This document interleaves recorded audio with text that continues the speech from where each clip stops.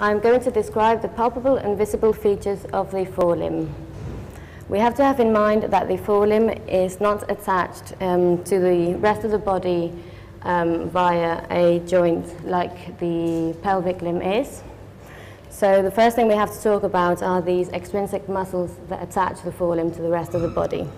So these extrinsic muscles are going to be, first of all, the latissimus dorsi muscle, which is going to be caudal to the scapula, which is here. We're also going to have the trapezius muscles with its two parts. We're going to have the cervical trapezius and the thoracic trapezius muscle. The rhomboidus muscle is going to be in between these two trapezius muscles. And we're also going to have the brachiocephalic and ulnar transversus muscles coming cranially. The first region of the thoracic limb that we have to talk about is the scapular region. This is where the scapula is. The scapula is going to articulate with the humerus in the elbow region, which we can feel just here. The humerus is going to be orientated distal-caudally, this direction, and is going to articulate with the radius and ulna in the elbow region. The most prominent feature in the elbow region is the olecranon process of the ulna. Okay, so this is the brachial region, and this is going to be the antebrachial region, where we have the radius and the ulna. This is going to be the carpal region, then the metacarpal region, and the phalangeal region. Okay, so the first bone that we have to talk about in the forelimb is the scapula. Scapula is going to be very easy to palpate in this region, and we're going to have the cranial border of the scapula, the caudal border of the scapula, and in between these two we will be able to palpate the spine of the scapula, which is going to be right in the middle there. Distally to the spine of the scapula, if we follow the spine down, we will feel the acromion of the scapula. Cranially to the spine of the scapula, we're going to have the supraspinatus muscle, and distally we're going to have the infraspinatus muscle. Scapula articulates with the humerus at the shoulder joint. The most prominent feature that we can feel in this area is the greater trochanter of the humerus, which is just here. Okay. And caudally to this region, we are going to have the triceps muscle. The most superficial features of the triceps muscles is the lateral head and the long head. Okay. And we can also feel the tendon of the triceps inserting onto the olecranon, just there. Cranially, we have the biceps muscle, which is going to be sort of cranially and medial to the humerus, just in this region here. Okay.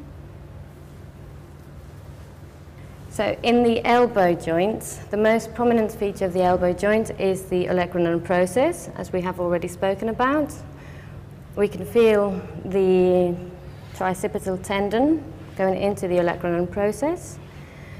We can also feel the epicondyles of the humerus, lateral and medially. And distally, we can also feel the head of the radius, just there. It is important to know that in the antebrachial region, we are going to have the extensor and flexor muscles. So the first one is going to be the carporadial extensor muscle, common digital extensor muscle, lateral digital extensor muscle, and carporadialis extensor muscle. The most superficial and prominent flexor muscle is going to be medially, and it's going to be the superficial digital flexor muscle, just coming across there. The next joint is the carpal joint, which is formed by two rows of carpal bones. The most prominent carpal bone is the accessory carpal bone, which is just there.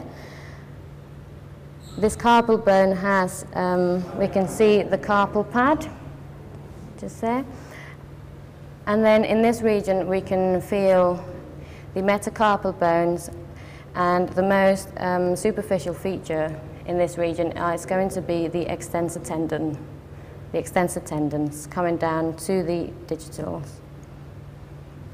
On the medial side we have the first rudimentary digit, and then going from medially laterally we have the second, third, fourth and fifth digits. You can also see the digital pads.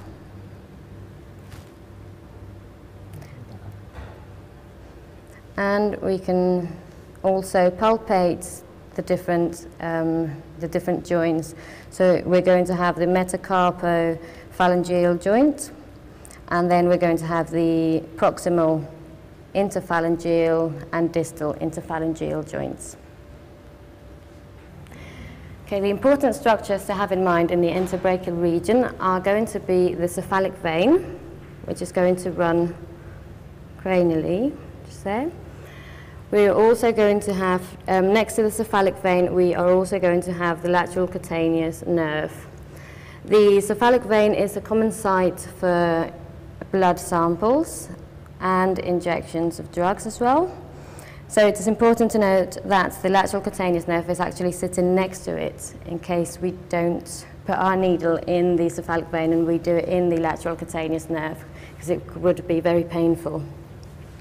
The lateral cutaneous nerve is actually a branch of the radial nerve, which is coming down here. Okay.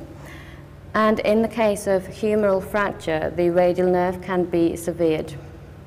The radial nerve is going to innervate the extensor muscles of the forelimb, so it is very important to note that if the radial nerve is severed, it won't be able to innervate these muscles.